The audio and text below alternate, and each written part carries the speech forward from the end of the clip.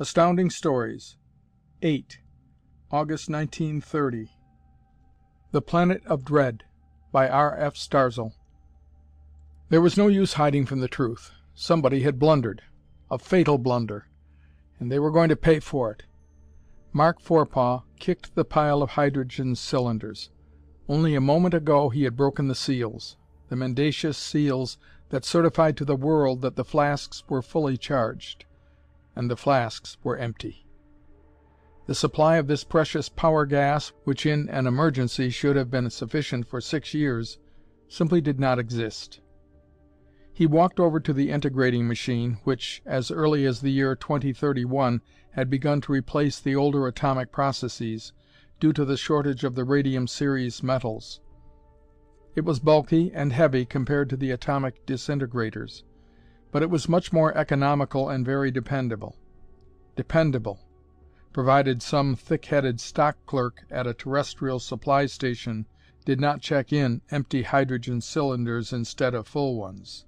Forepaugh's unwanted curses brought a smile to the stupid, good-natured face of his servant, Gunga, he who had been banished for life from his native Mars, for his impiety in closing his single round eye during the sacred ceremony of the wells. The Earthman was at this steaming, hot, unhealthful trading station under the very shadow of the south pole of the minor planet Inra for an entirely different reason.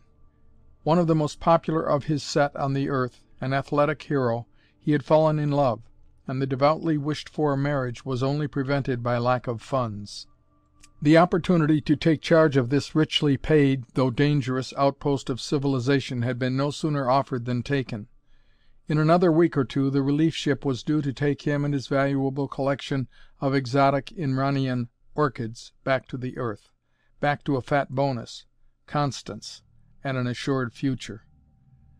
It was a different young man who now stood tragically before the useless power plant. His slim body was bowed, and his clean features were drawn.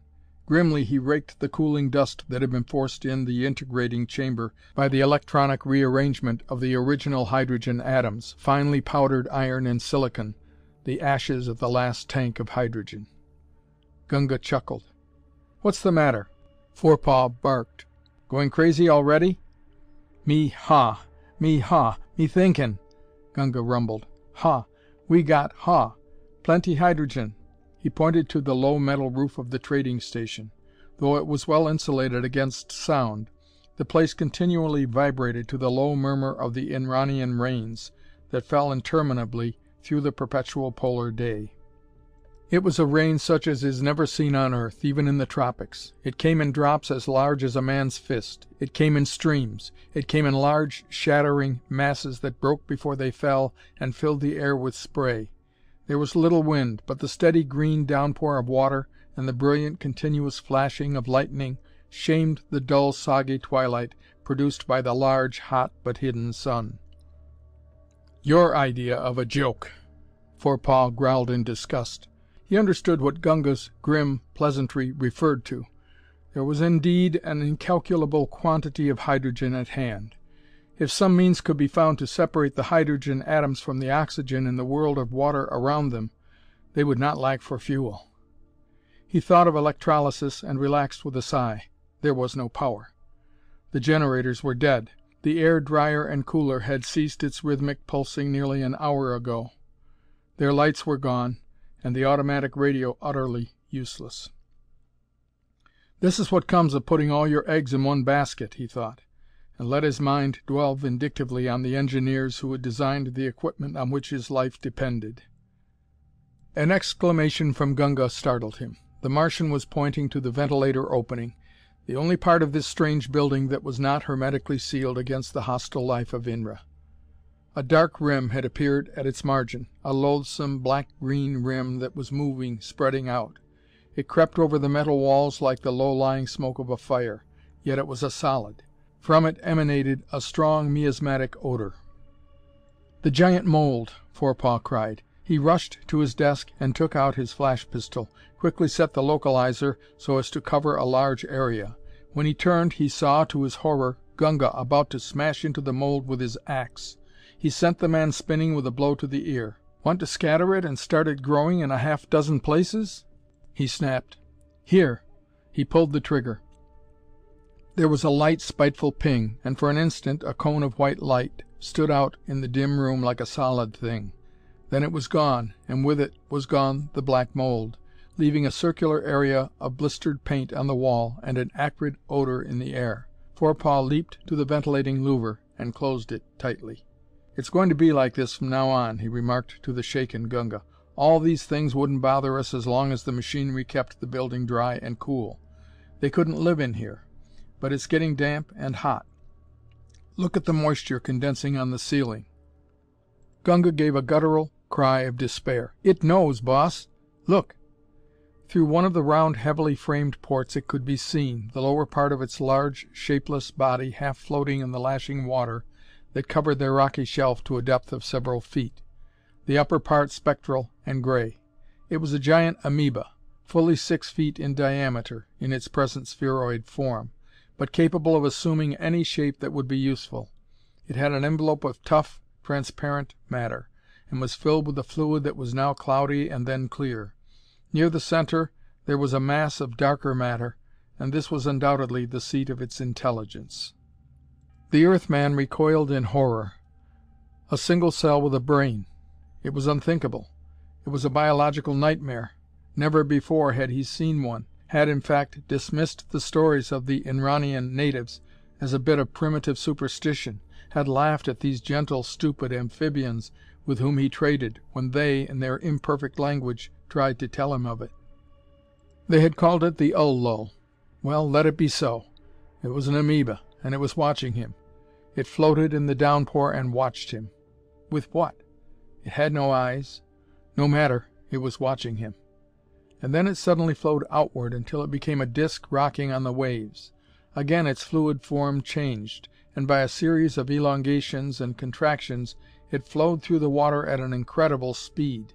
It came straight for the window, struck the thick, unbreakable glass with a shock that could be felt by the men inside. It flowed over the glass and over the building. It was trying to eat them, building and all. The part of its body over the port became so thin that it was almost invisible. At last, its absolute limit reached, it dropped away, baffled, vanishing amid the glare of the lightning and the frothing waters like the shadows of a nightmare. The heat was intolerable, and the air was bad. "Ha! We have to open ventilator, boss!" gasped the Martian. Forepaugh nodded grimly. It wouldn't do to smother, either. Though to open the ventilator would be to invite another invasion by the black mold, not to mention the amoebae and other fabulous monsters that had up to now been kept at a safe distance by the repeller zone, a simple adaptation of a very old discovery. A zone of mechanical vibrations of a frequency of 500,000 cycles per second was created by a large quartz crystal in the water, which was electrically operated. Without power, the protective zone had vanished. "We watch?" asked Gunga. "You bet we watch, every minute of the day and night." He examined the 2 chronometers, assuring himself that they were well wound, and congratulated himself that they were not dependent on the defunct power plant for energy. They were his only means of measuring the passage of time. The sun, which theoretically would seem to travel round and round the horizon, rarely succeeded in making its exact location known, but appeared to shift strangely from side to side at the whim of the fog and water. "The fellas," Gunga remarked, coming out of a study. "Why not come?" He referred to the Inranians. "Probably know something's wrong. They can tell the quartz oscillator is stopped. Afraid of the Ull-Lull, I suppose." "Squeer," demurred the Martian. "Ull-Lull not bother fellas." "You mean it doesn't follow them into the underbrush. But it would find tough going there. Not enough water. Trees there, 400 feet high with thorny roots and rough bark. They wouldn't like that." "Oh no, these natives ought to be pretty snug in their dens. Why, they're as hard to catch as a muskrat. Don't know what a muskrat is, huh? Well, it's the same as the Inranians, only different and not so ugly." For the next 6 days they existed in their straitened quarters, one guarding while the other slept, but such alarms as they experienced were of a minor nature, easily disposed of by their flash pistol. It had not been intended for continuous service, and under the frequent drains it showed an alarming loss of power. Forepaugh repeatedly warned Gunga to be more sparing in its use, but that worthy persisted in his practice of using it against every trifling invasion of the poisonous Inranian cave moss that threatened them, or the warm, soggy water spiders that hopefully explored the ventilator shaft in search of living food. "Bash him with a broom or something. Never mind if it isn't nice. Save our flash gun for something bigger." Gunga only looked distressed. On the 7th day their position became untenable. Some kind of sea creature, hidden under the ever-replenished storm waters, had found the concrete emplacements of their trading post to its liking. Just how it was done was never learned. It is doubtful that the creatures could gnaw away the solid stone. More likely the process was chemical, but nonetheless it was effective. The foundations crumbled. The metal shell subsided, rolled half over so that silty water leaked in through the straining seams, and threatened at any moment to be buffeted and urged away on the surface of the flood toward that distant vast sea which covers 9/10 of the area of Inra. Time to mush for the mountains, Forepaugh decided. Gunga grinned. The Mountains of Perdition were, to his point of view, the only part of Inra even remotely inhabitable. They were sometimes fairly cool, and though perpetually pelted with rain, blazing with lightning, and reverberating with thunder, they had caves that were fairly dry and too cool for the black mold. Sometimes under favorable circumstances on their rugged peaks, one could get the full benefit of the enormous hot sun for whose actinic rays the Martians' starved system yearned. "Better pack a few cans of the food tablets," the white man ordered. "Take a couple of waterproof sleeping bags for us, and a few hundred fire pellets. You can have the flash pistol. It may have a few more charges in it." Forepaugh broke the glass case marked emergency only, and removed 2 more flash pistols. Well he knew that he would need them after passing beyond the trading area, perhaps sooner. His eyes fell on his personal chest, and he opened it for a brief examination. None of the contents seemed of any value, and he was about to pass when he dragged out a long, heavy 45 caliber 6-shooter in a holster, and a cartridge belt filled with shells. The Martian stared. "Know what it is?" his master asked, handing him the weapon. "Gunga not know." He took it and examined it curiously. It was a fine museum piece in an excellent state of preservation, the metal overlaid with the patina of age, but free from rust and corrosion. "It's a weapon of the ancients," Forepaugh explained. "It was sort of a family heirloom, and is over 300 years old. One of my grandfathers used it in the famous Northwest Mounted Police. Wonder if it'll still shoot." He leveled the weapon at a fat, sightless wriggler that came squirming through a seam, squinting unaccustomed eyes along the barrel. There was a violent explosion, and the wriggler disappeared in a smear of dirty green. Gunga nearly fell over backward in fright, and even Forepaugh was shaken. He was surprised that the ancient cartridge had exploded at all, though he knew powder making had reached a high level of perfection before explosive chemical weapons had yielded to the newer, lighter, and infinitely more powerful ray weapons. The gun would impede their progress. It would be of very little use against the giant carnivora of Inra. Yet something, perhaps a sentimental attachment, perhaps what his ancestors would have called a hunch, compelled him to strap it around his waist. He carefully packed a few essentials in his knapsack, together with 1 chronometer and a tiny gyroscopic compass. So equipped, they could travel with a fair degree of precision toward the mountains some 100 miles on the other side of a steaming forest, a crawl with feral life, and hot with bloodlust.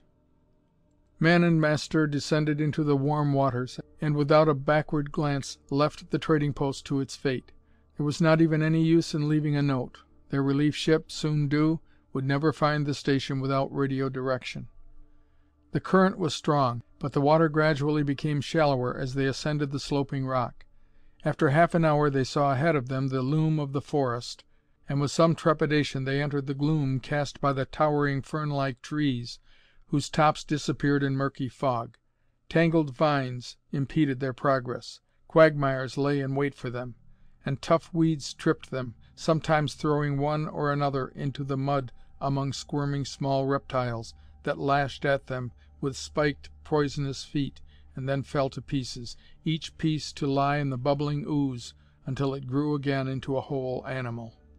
Several times they almost walked under the bodies of great spheroidal creatures with massive short legs, whose tremendously long sinuous necks disappeared in the leafy murk above, swaying gently like long-stalked lilies in a terrestrial pond. These were Azornacs, mild-tempered vegetarians whose only defense lay in their thick, blubbery hides, filled with parasites, stinking and rancid. Their decaying covering of fat effectively concealed the tender flesh underneath, protecting them from fangs and rending claws. Deeper in the forest, the battering of the rain was mitigated. Giant neopalm leaves formed a roof that shut out not only most of the weak daylight, but also the fury of the downpour.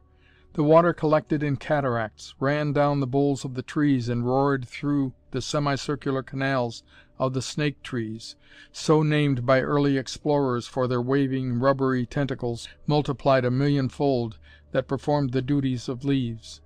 Water gurgled and chuckled everywhere, spread in vast, dim ponds and lakes writhing with tormented roots, upheaved by unseen, uncatalogued leviathans, rippled by translucent discs of loathsome, luminescent jelly that quivered from place to place in pursuit of microscopic prey. Yet the impression was one of calm and quiet, and the waifs from other worlds felt a surcease of nervous tension.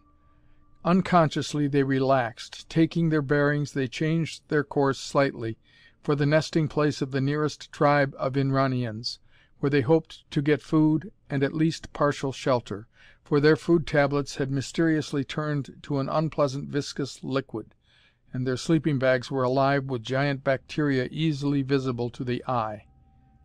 They were doomed to disappointment. After nearly 12 hours of desperate struggling through the morass, through gloomy aisles, and countless narrow escapes from prowling beasts of prey in which only the speed and tremendous power of their flash pistols saved them from instant death, they reached a rocky outcropping which led to the comparatively dry rise of land on which a tribe of Inranians made its home.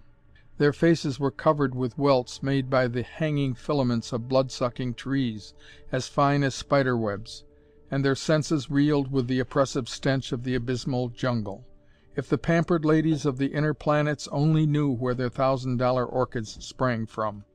Converging runways showed the opening of one of the underground dens, almost hidden from view by a bewildering maze of roots, rendered more formidable by long, sharp stakes made from the iron-hard thigh bones of the flying Cabo.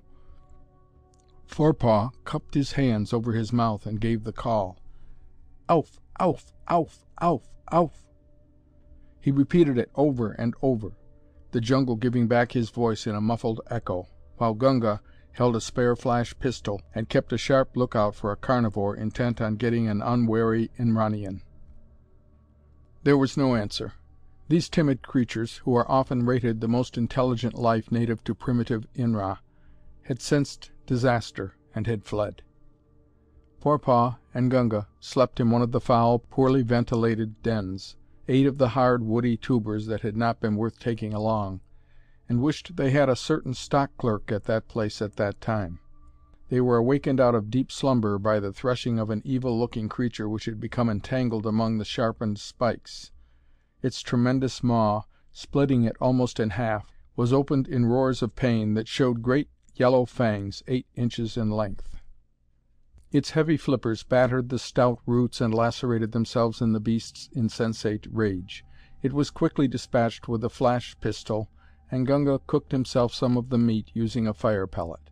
But despite his hunger, Forepaugh did not dare eat any of it, knowing that this species, strange to him, might easily be one of the many on Inra that are poisonous to terrestrials.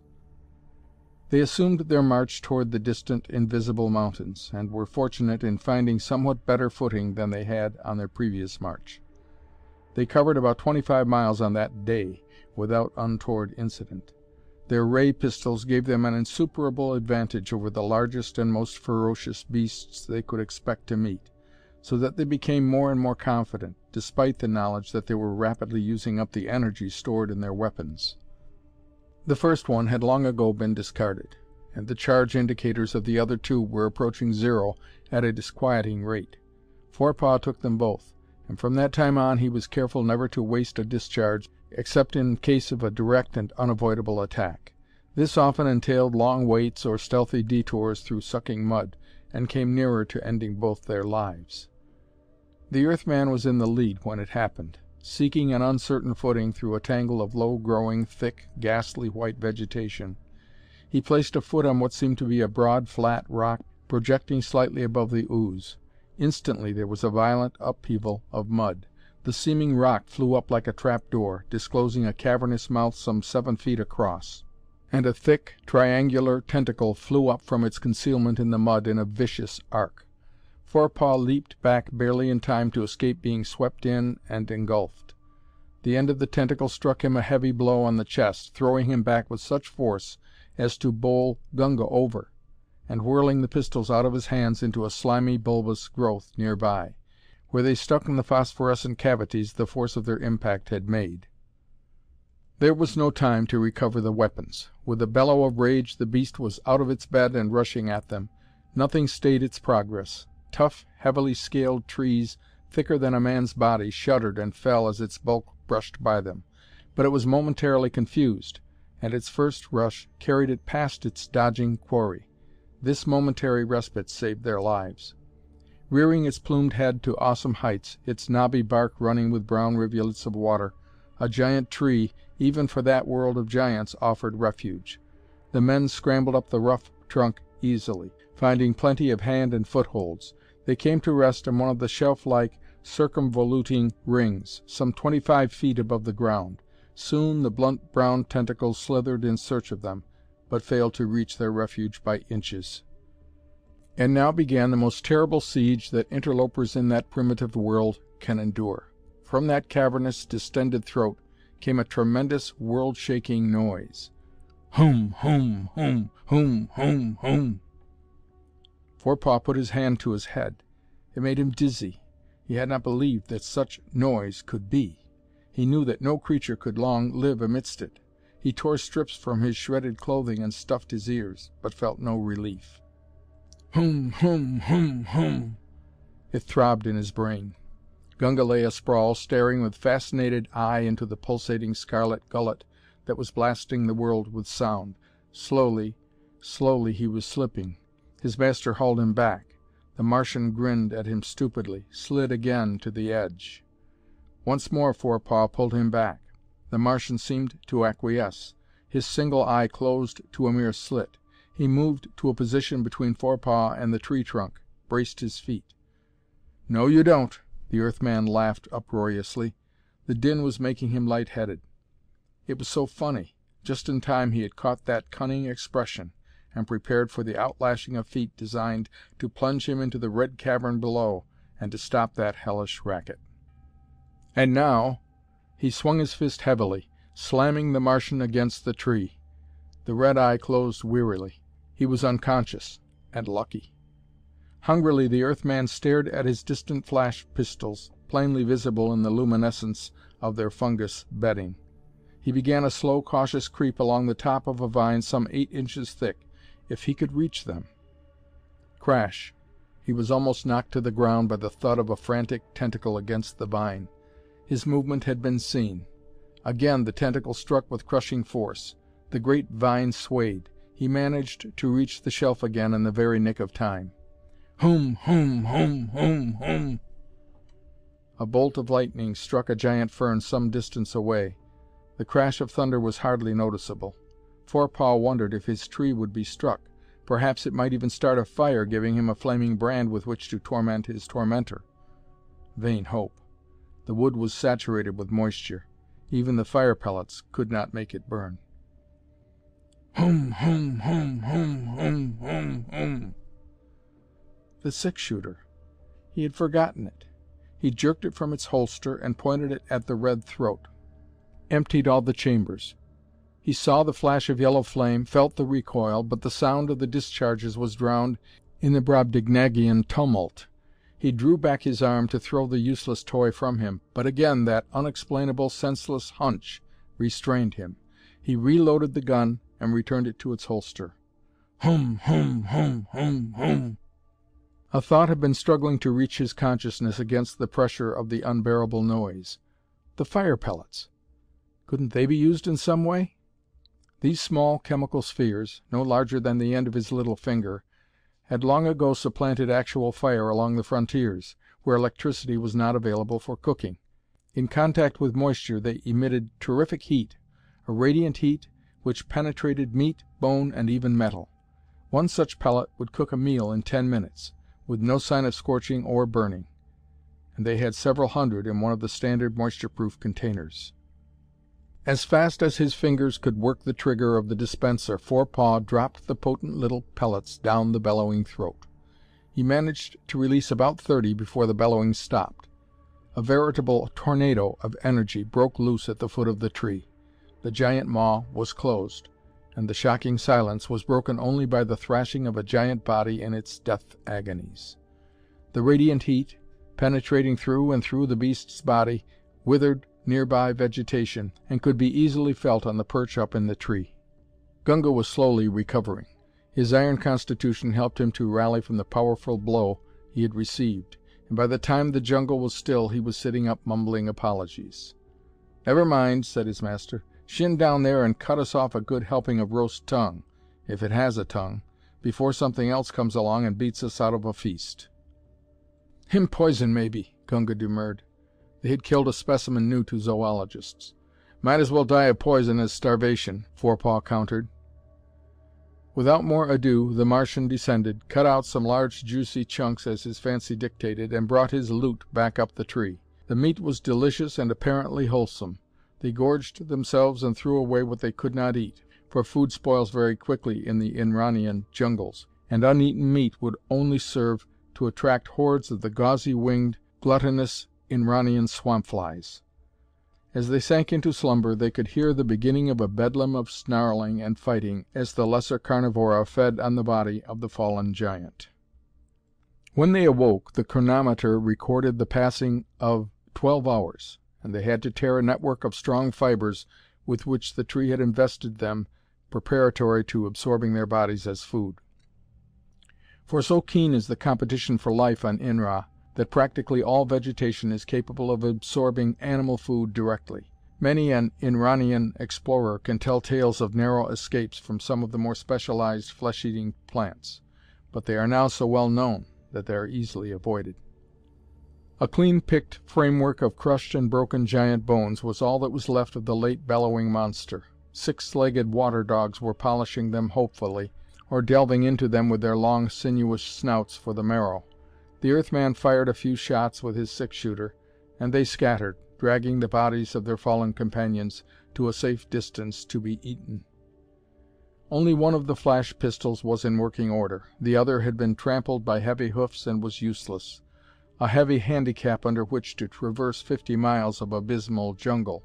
They started with nothing for breakfast except water, of which they had plenty. Fortunately, the outcroppings of rocks and gravel washes were becoming more and more frequent, and they were able to travel at much better speed. As they left the low-lying jungle land, they entered a zone which was faintly reminiscent of a terrestrial jungle. It was still hot, soggy, and fetid, but gradually the most primitive aspects of the scene were modified. The overarching trees were less closely packed, and they came across occasional rock clearings, which were bare of vegetation except for a dense carpet of brown, lichen-like vegetation, that secreted an astonishing amount of juice. They slipped and sloshed through this, rousing swarms of odd-toothed birds, which darted angrily about their heads, and slashed at them with the razor-sharp saw-edges on the backs of their legs. Annoying as they were, they could be kept away with branches torn from trees, and their presence connoted an absence of the deadly jungle flesh-eaters, permitting a temporary relaxation of vigilance, and saving the resources of the last flash gun. They camped that night on the edge of one of these rock clearings. For the first time in weeks it had stopped raining, although the sun was still obscured. Dimly on the horizon could be seen the first of the foothills.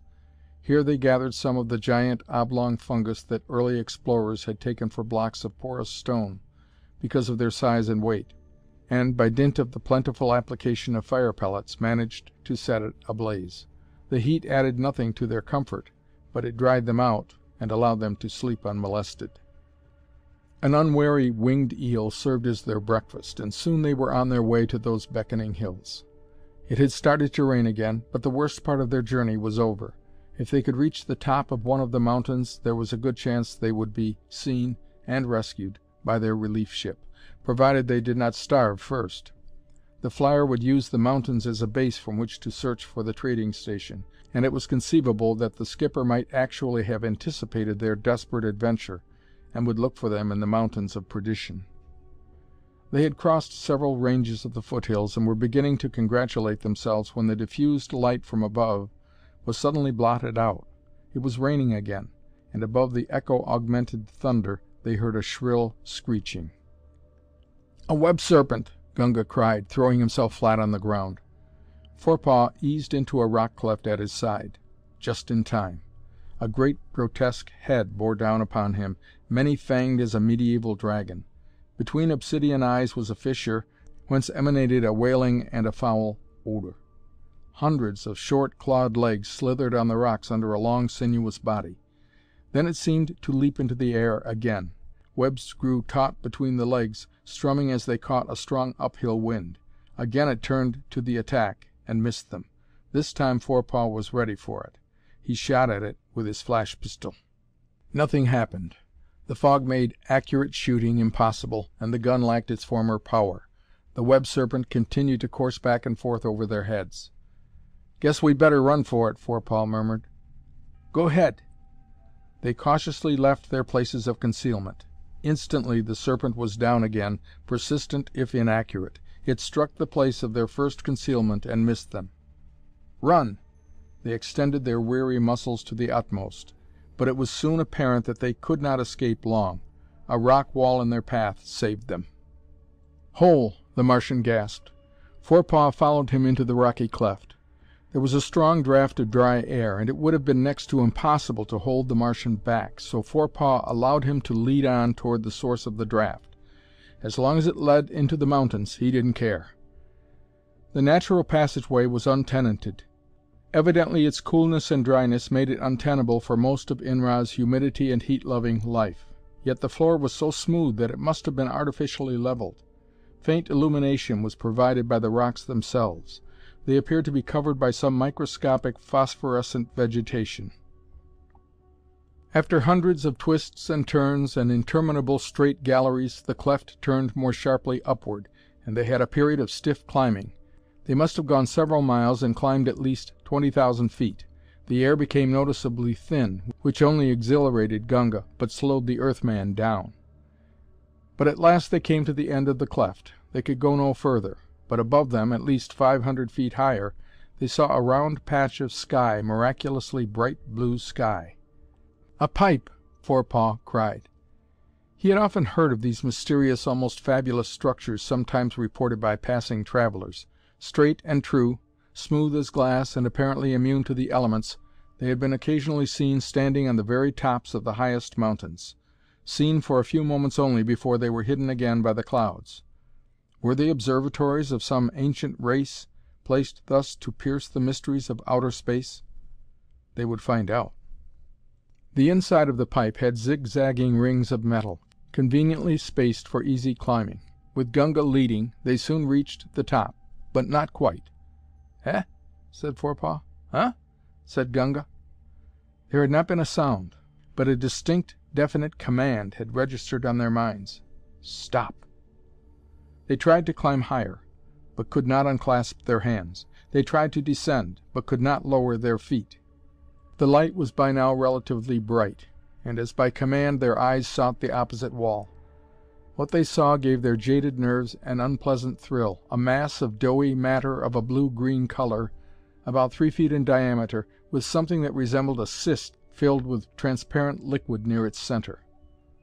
And this thing began to flow along the rods, much as tar flows. From the mass extended a pseudopod. Touched Gunga on the arm. Instantly the arm was raw and bleeding. Terrified, immovable, he writhed in agony. The pseudopod returned to the main mass, disappearing into its interior with the strip of bloody skin. Its attention was centered so much on the luckless Martian that its control slipped from Forepaugh. Seizing his flash pistol, he set the localizer for a small area and aimed it at the thing, intent on burning it into nothingness. But again his hand was stayed. Against the utmost of his willpower his fingers opened, letting the pistol drop. The liquid in the cyst danced and bubbled. Was it laughing at him? It had read his mind, thwarted his will again.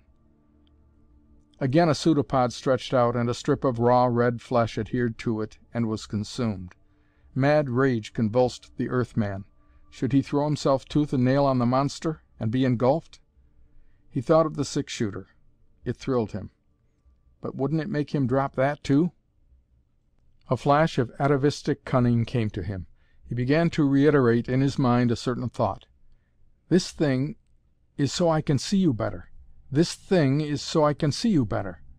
He said it over and over with all the passion and devotion of a celibate's prayer over a uranium fountain. "This thing is harmless, but it will make me see you better." Slowly he drew the six-shooter. In some occult way he knew it was watching him. "Oh, this is harmless. This is an instrument to aid my weak eyes. It will help me realize your mastery. This will enable me to know your true greatness. This will enable me to know you as a god." Was it complacence or suspicion that stirred the liquid in the cyst so smoothly? Was it susceptible to flattery? He sighted along the barrel. "In another moment your great intelligence will overwhelm me," proclaimed his surface mind desperately, while the subconscious tensed the trigger. And at that the clear liquid burst into a turmoil of alarm. Too late. Forepaugh went limp, but not before he had loosed a steel-jacketed bullet that shattered the mind cyst of the pipe denizen. A horrible pain coursed through his every fiber and nerve. He was safe in the arms of Gunga, being carried to the top of the pipe, to the clean, dry air and the blessed, blistering sun. The pipe denizen was dying. A viscous, inert mass, it dropped lower and lower, lost contact at last, shattered into slime at the bottom. Miraculous sun! For a luxurious 15 minutes they roasted there on the top of the pipe, the only solid thing in the sea of clouds as far as the eye could reach. But no, that was a circular spot against the brilliant white of the clouds, and it was rapidly coming closer. In a few minutes it resolved itself into the Comet, fast relief ship of the terrestrial, Inranian, Genedian, and Zydian Lines Incorporated. With a low buzz of her repulsion motors, she drew alongside. Hooks were attached and ports opened. A petty officer and a crew of roustabouts made her fast. "What the hell's going on here?" asked the cocky little terrestrial who was skipper, stepping out and surveying the castaways. "We've been looking for you ever since your directional wave failed. But come on in. Come on in." He led the way to his stateroom, while the ship's surgeon took Gunga in charge. Closing the door carefully, he delved into the bottom of his locker and brought out a flask. "Can't be too careful," he remarked, filling a small tumbler for himself and another for his guest. "Always apt to be some snooper to report me. But say, you're wanted in the radio room." "Radio room nothing. When do we eat?" "Right away, but you'd better see him. Fellow from the Interplanetary News Agency. Wants you to broadcast a copyrighted story. Good for about 3 years' salary, old boy." "All right, I'll see him," with a happy sigh, "just as soon as I put through a personal message." End of The Planet of Dread by R.F. Starzl.